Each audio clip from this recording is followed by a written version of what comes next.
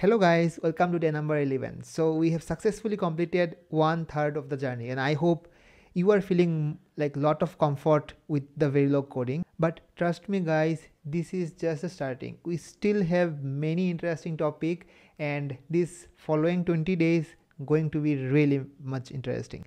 So today we're gonna solve these questions. Adder 2. This is really easy if you have solved adder 1, right?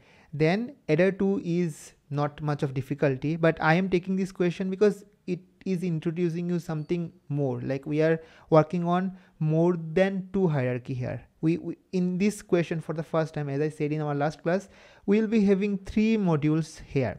So what's the difference between the last exercise and this?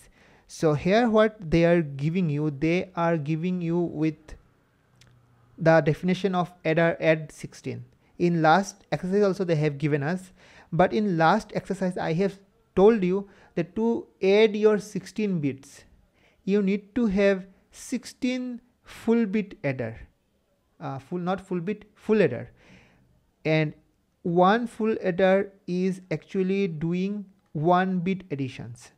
So in today's lecture or this exercise, the main aim is to build that full adder. And building a full adder is like the fundamental of building any adder.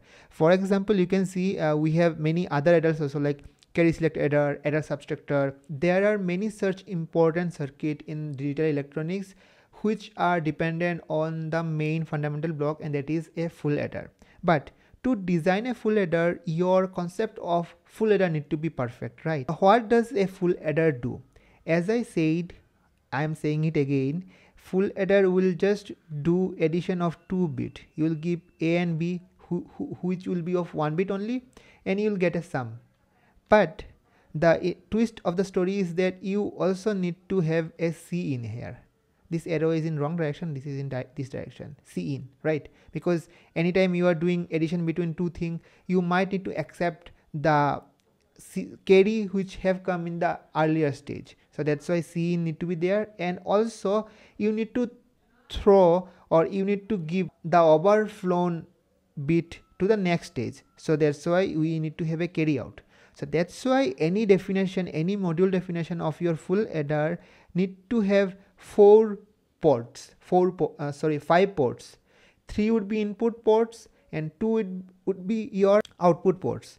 So likewise, they has given us a kickstart here. They have just defined first line of the module, or we also sometimes call as a declaration of the module. So they have given us a declaration of the module, but we need to write down the definition of that module. So we will do that. So we'll go down. These diagrams are also very insightful. You can go through this, but let us start our work. So first of all, we need to assign our sum. So now you need to think of something. What's the expression of your sum? What's the expression of your sum for a full adder? If you have sometime have studied your full adder in digital electronics, for sure you know it is A XOR V XOR C. What's those A, V, C?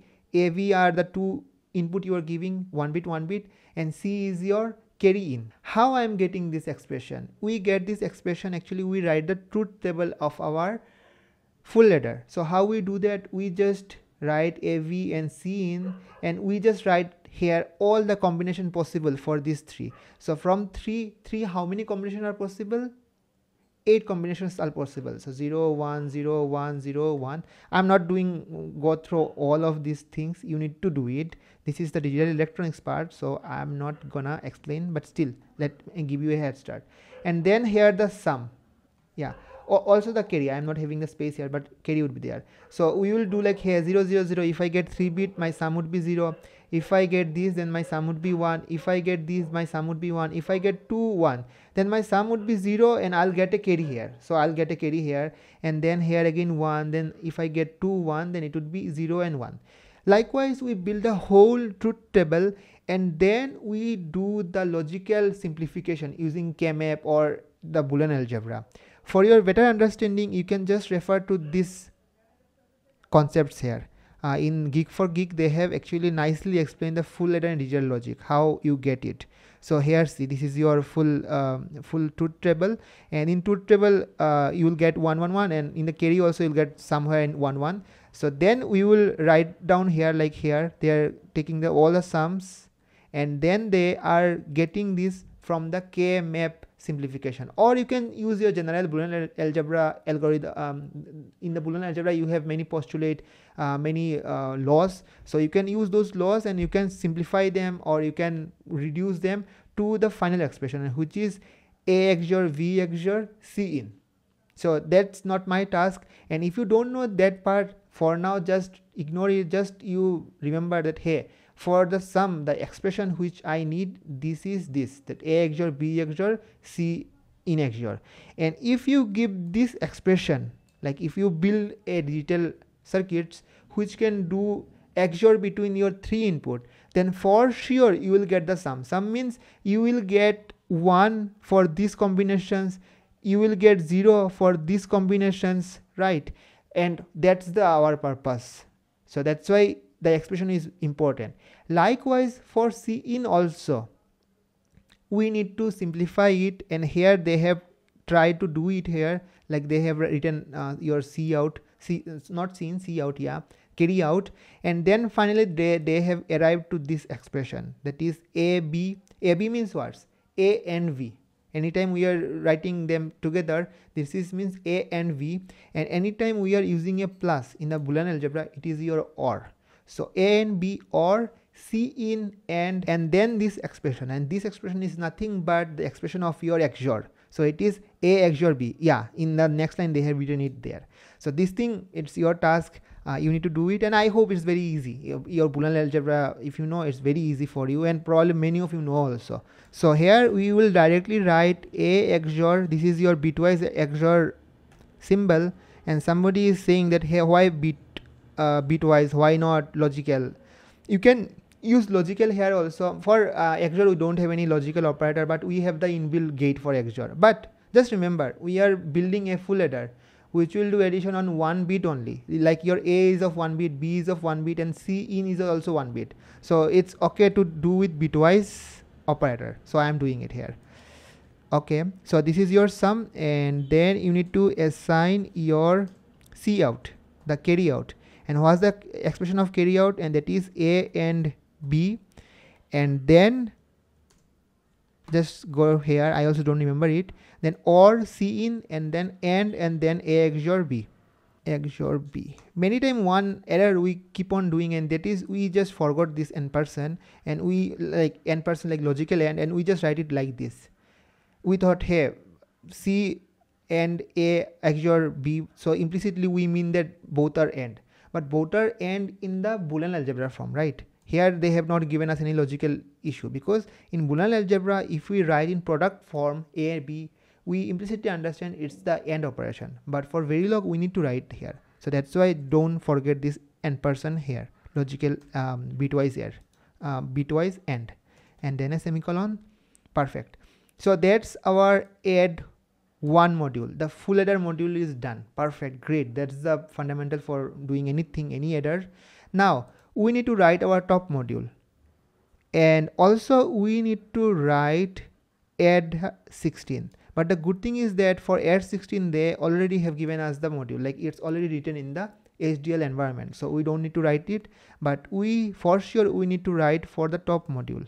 So for top module in our last class we have already written it, so let me get it from our last class.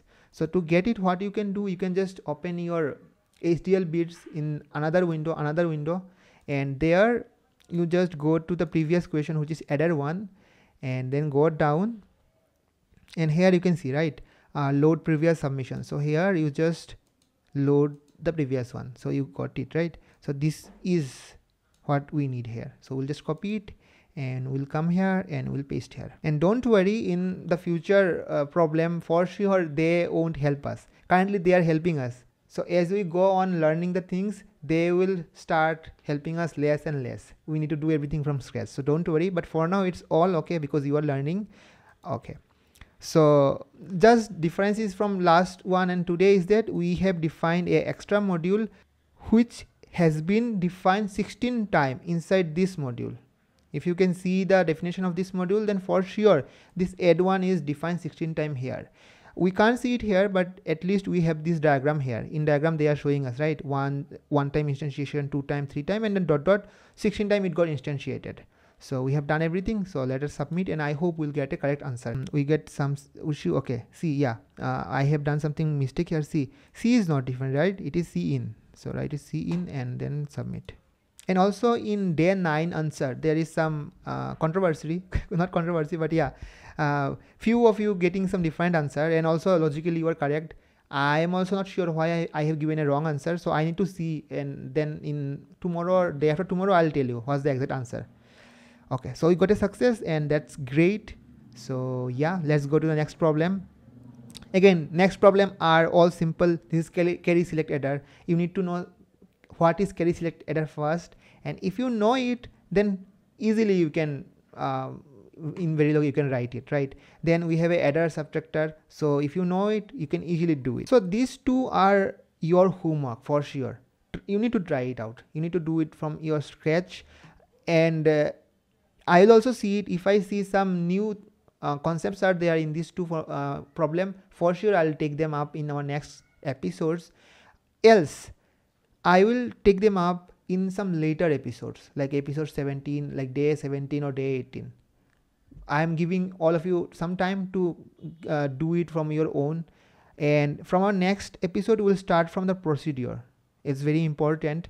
But yeah, if in these two problem, if we have some concepts which is very important to know, then for sure I'll take in next class. So now is the time to know the answer for our last question, and most of you are not participating in comment section. Please do it. It's very important, because this type of questions, see, this type of question are exact question which are coming in your entrance exam. Entrance exam means the screening exam for different companies.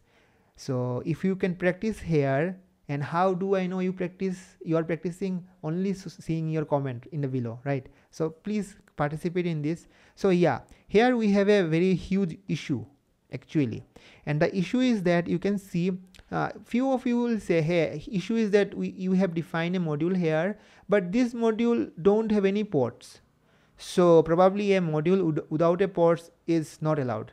But the answer is no, it's all allowed. In your Verilog it is allowed. And I have said you, a module is nothing but a circuit, right? So inside circuit, if you are instantiating some other module which have some port, then probably these top module are only designed to give the excitation. So that's why a module without a port are all allowed. We need port only to communicate with the outside world. But if this module is the top and nowhere we're gonna instantiate that module, then there is no use of defining any ports, right? So probably that's why it have no ports. So that is not the correct answer. The correct answer would be C here. We have defined A and B as reg type. You know, reg type, it can save something, it have the memory, it can work with the sync with the clock, right? Then you have defined a reg C in, and then you have defined a reg sum. All are correct, no issue. Then you have defined here wire of C out. That is also perfect, no issue. Then you are instantiating a full adder, FA0. Now, do we have the definition of full adder? Whenever we are instantiating any module, we don't need the definition. We need the declaration. So yes, we have a declaration here, right? So your full adder will have a output of sum of 4 bit, then a output of C in, then input, input, and input. It's a full adder actually. Just now you have designed one, right? So it's such kind of full adder module only. But it's a 4-bit full adder, not 1 bit. The issue is here is that, see, just concentrate here, this green marker. This is your sum. You are connecting, you have instantiated a full adder. Now you need to connect the port. So you are connecting this sum, which is defined here, right? Which is defined here. And let me draw it to make it more visible. You have sum here. This is your full adder, 4-bit full adder. You have your carry out, and you have 3 input. Now, in your top module, what you are doing? This is your top module. In your top module, what you are doing? You have defined a sum inside a top module, and you are just connecting your sum to that variable which you have defined here. But the issue is that anytime any output you are connecting, it should be of a net type, not a register type. And here your sum is a register type. Now the question is that what's the logic behind it? Is it randomly we are saying that it need to be net somebody have defined? No, we have some logic. I'll explain. So what's the logic? Actually, we have a very nice logic in the Verilog, how you can define which thing will connect to net and which thing will connect to a register type. So in Verilog you have your module, right? And any module have two part actually. One is inside that module. So for example, this is your output node, this is your input node, and we have another type of node or port which is called in out. We still haven't seen them. So now if this is the input type, then the left hand side, this is your left hand side, could be a register, could be a net, or could be of any type. But inside part should be a net type, and the opposite is true for a output type of port. So here outside should be net and inside could be reg or any type of data type. And for both input and output, both sides need to be a net. Now what's the logic behind? For example, for take the sum. So for sum, outside world is also connected to a reg. Then what will happen? See, your module will keep on working, and sometime maybe it produce a result, a output result that need to be connected to the output outside world.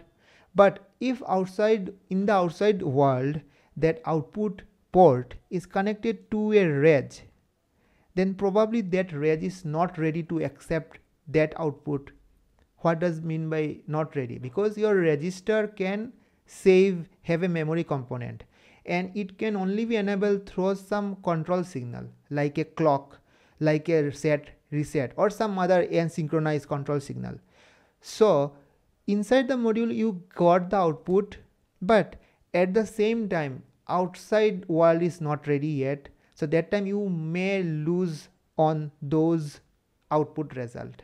So that's why it's the rule of Verilog that anytime you are connecting a output port to the outside world, the outside world variable, outside means for this example the top module, right? And in top module, see, your sum was a register type. So that need to be so we need to correct this with a net, or you just need to, net means where of 4-bit and then sum. If you do that, then you are complying with this these rules. And likewise you can explain on some in the input side also, because from outside you can give any input, anytime any input. But if inside your module is not ready, like if it is connected to register type and it is not ready, then you might lose the input which is coming from the outside world. So that's why this is the rule, you need to remember it. And input output you can explain yourself, right? If because both side, it can go in that side also and it can come inside the module also. So both the time we need to be ready. Anytime anything is coming, it need to be ready. And which data type for sure will be always ready? It is the net type. So that's the problem we are having here. You need to explain it in your comment section. Today also you can write in your own sentence how you will explain this thing to your interviewer. It will really a great exercise. And for today we don't have any question. This is the question actually we have. You need to think of it and write down in the comment section in your own word what's the answer. I'll see you tomorrow. Until then, tata, bye bye.